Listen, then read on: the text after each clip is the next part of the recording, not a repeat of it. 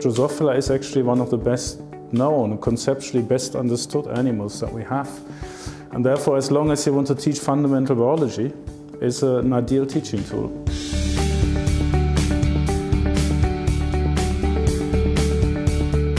It makes the teacher feel excited and enthused about it, so they can pass that on to the students. It allows us to bring the organisms, the living organisms, into school so that pupils can do experimentation and do studies on real living things. You can use flies to look at the effect of allele frequency over 40 generations, and therefore actually we could simulate this in a laboratory. It was just so exciting to see the Drosophila in the lab and say, wow, I've seen these before, but the only thing I did with them at the time was to do genetic crosses, and it's just so interesting to see the breadth and the use of Drosophila now. We are trying in our resources to connect a number of specifications, and that way basically help students to see how things link together. It's not one topic, respiration, photosynthesis, genetics, you're looking at systems, and they pull out lots of different parts of the curriculum. We were really lucky to have such great schools to interact with, so Sarita and Loreto College, as well as Catherine and Trinity. They both were fantastic collaborators. They'd use me really as a teaching assistant, which meant I got a lot of hands-on experience doing practicals, etc., as well as being able to observe them and learn valuable teaching skills and sort of see what material will be appropriate for the students.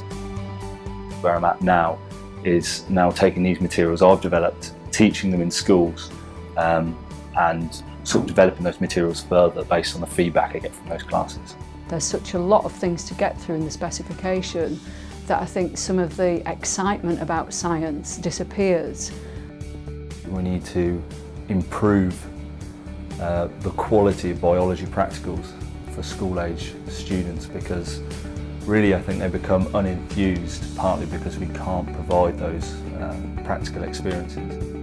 In former times, flies have been used, for example in schools, have been used in order to do classical genetics. But there's so much more to the fly that people simply don't know about. We have one resource which involves alcohol and Drosophila, and that should be a very exciting package for the students. Sort of the social aspect of alcohol, whether students drink or not, you know, it has an important sort of influence on society.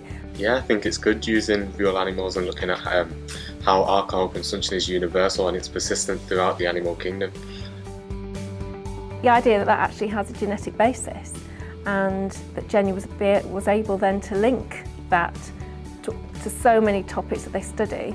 I mean, she literally went from dehydrogenase enzymes right through to Darwin. It's covered like lots of different things like enzymes, translation, natural selection, and kind of across like the whole of biology.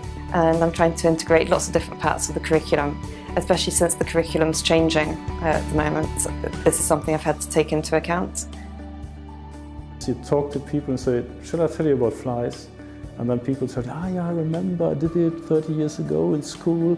So you already have a much more open-minded person. And this effect, I think we won't have back. We want that students come to university and think that these little invertebrate model organisms are important.